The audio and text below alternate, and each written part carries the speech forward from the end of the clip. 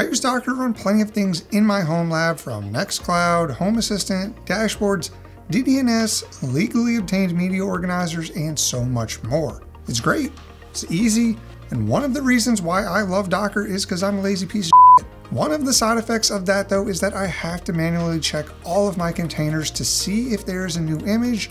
Actually disgusting, but not anymore. About a week ago, I installed something called Watchtower that runs right in my Docker instance and solves that exact problem. Watchtower checks for new images whenever I'd like and automatically updates the containers that I tell it to. It even sends me an email every time it does something. This is one of my favorite new containers, so I'm gonna walk through the Watchtower Docs and show you my exact setup. So diving right into the Watchtower Docs, you'll see that from the quick start menu, you can run it with a simple Docker command or use a Docker compose YAML. And yeah, there's really not much to it. If you run these in this way, it'll essentially update all the containers in that Docker instance.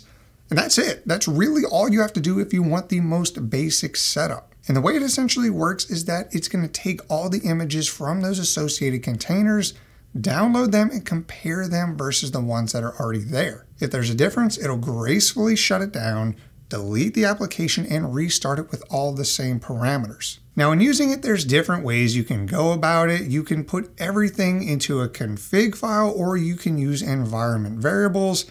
And if you're using public repos, that's the easiest. But if you're using a private one that requires you to log in, you can also do that and put it in your config file. You'll see that I'm not using this, so if you're going to do that, just use their documentation. It's actually really good. So getting into the arguments, this is going to be the main bread and butter for if you're customizing this, and I'll walk through some of the ones I think are really cool and important, and then you'll see later how I'm actually using them. So first thing I want to touch on is how you actually tell Watchtower which containers you want to monitor. So you can do that in one of two ways.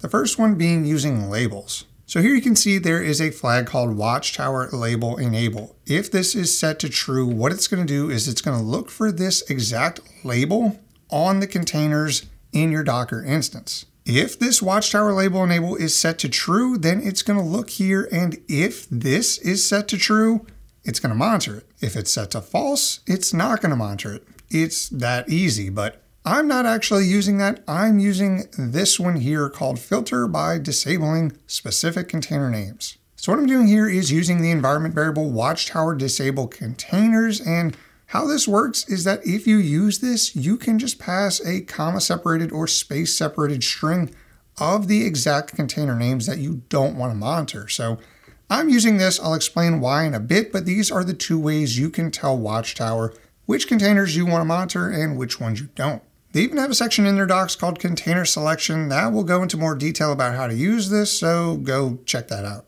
So one question you may have had, and it's one that I had as well, is that what happens with containers that depend on others? Well, Watchtower knows exactly what to do with those and will detect any links between containers. And if you want to set manual ones, you can do that too with labels. Now, of course, you don't want this thing going around updating your containers without you being notified, so there's a whole notification section. Now, you can use webhooks and send this to Slack or Microsoft Teams or other third-party applications, whatever you want, but I'm just using standard old email. So if we go down here, you'll see a typical email setup, and it's not too crazy, just regular old SMTP. It'll send out these reports using this default template, but you can modify this if you want. So you essentially just put the whole string in an environment variable.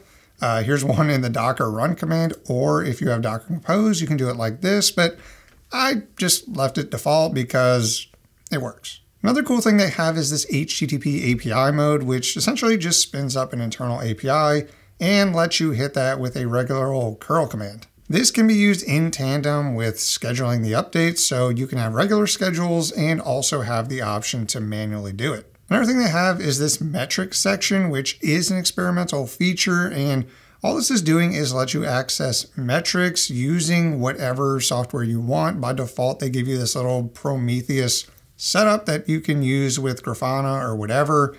I guess it tells you how many scans it ran and how many containers it updated. which is cool, but I'm not using any of this in my setup, so I really don't have use for this. I can see a lot of people who use Grafana and log ingestion could use this, but I'm not. But yeah, there's a lot here, and you can go through docs. Like I mentioned, they're really, really good, but let's take a look at what my actual setup looks like. So I run Portainer to handle all of my Docker orchestration, so I'm obviously going to be using Docker Compose, so let's go down and check out my Docker Compose file. So yeah, there's not much here outside of the environment variables. I mean, it's the basic image. We only pass the Docker socket location so that it can talk with my Docker instance, and the port that I want to open up because I'm using that HTTP API mode to where I can hit it manually. So I mentioned before that there's different ways to tell Watchtower which containers you want to monitor, and I'm using the Watchtower Disable Containers environment variable.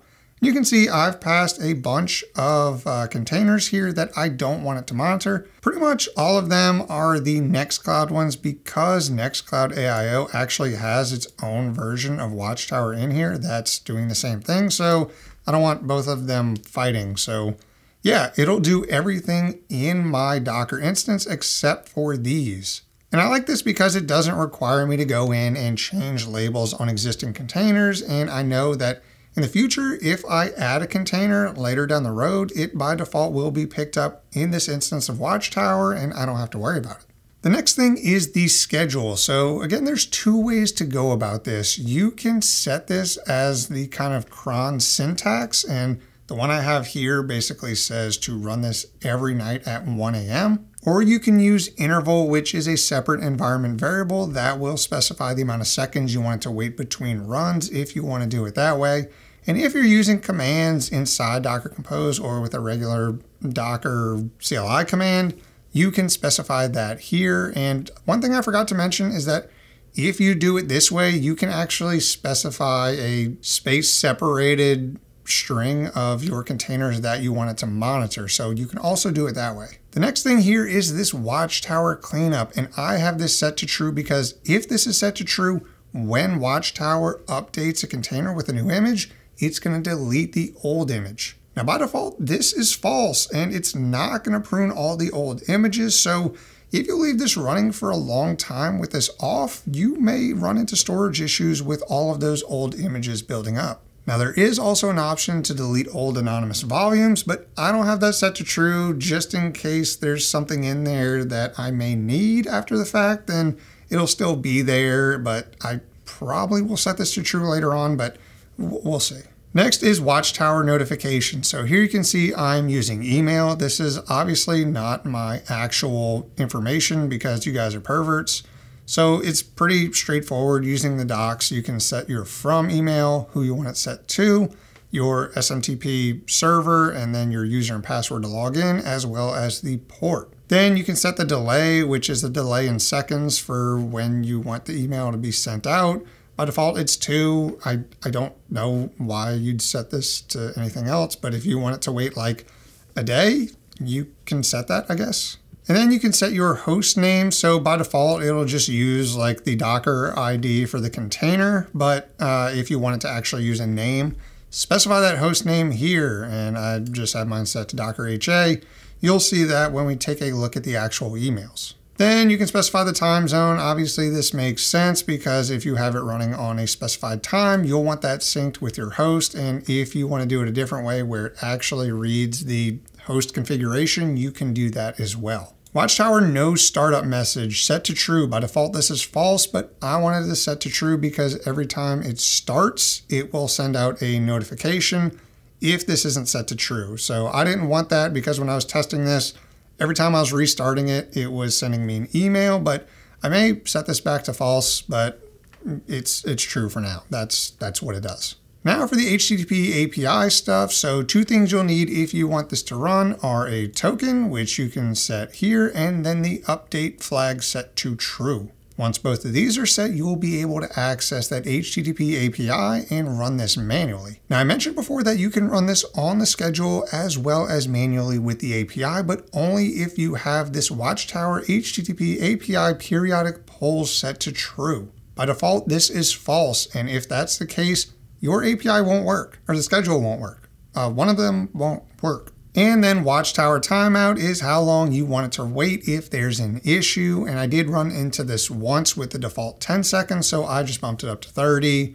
You guys know what a timeout is. But yeah, that's my setup. That is it. Like I mentioned before, there's a lot of environment variables and some other things you can do, but I just wanted to walk through what it looks like for an actual user to set this up, because on the main page, obviously it can be set up with a single line command with no environment variables, but a lot of you may want to use some of these, so here's how I'm using them. Now we'll probably want to take a look at one of the example emails, so let's do that. So here you can see the first email I got was one that's saying, hey, someone ran the request manually using the API. Then right after that, I got the logs from the actual run. You can see I had quite a few containers that had images that needed updating, and it handled it pretty well. It found new ones, stopped the old containers, and then it created the new ones.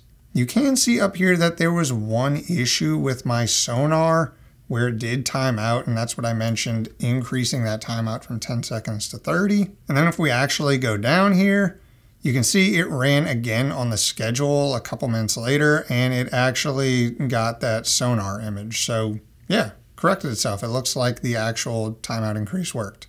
So that's my setup. There really isn't much to it. It can certainly get more complex if you have multiple private repos and want to start ingesting metrics, but I don't need all that. It's so nice knowing that the containers I have pulling from latest image tags will actually be the latest images, and I don't have to do anything.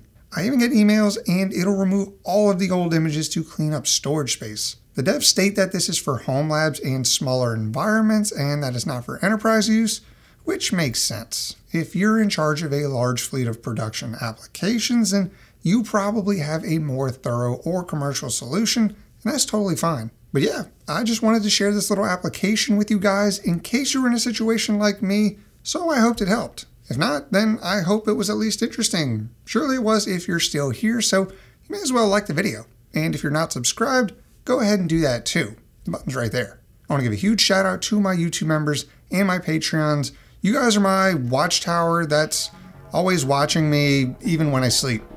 Just kidding. I hope. Y'all are the jam, and if you're still watching, you're a Slack notification. Thank you so much, and I'll see you in the next one.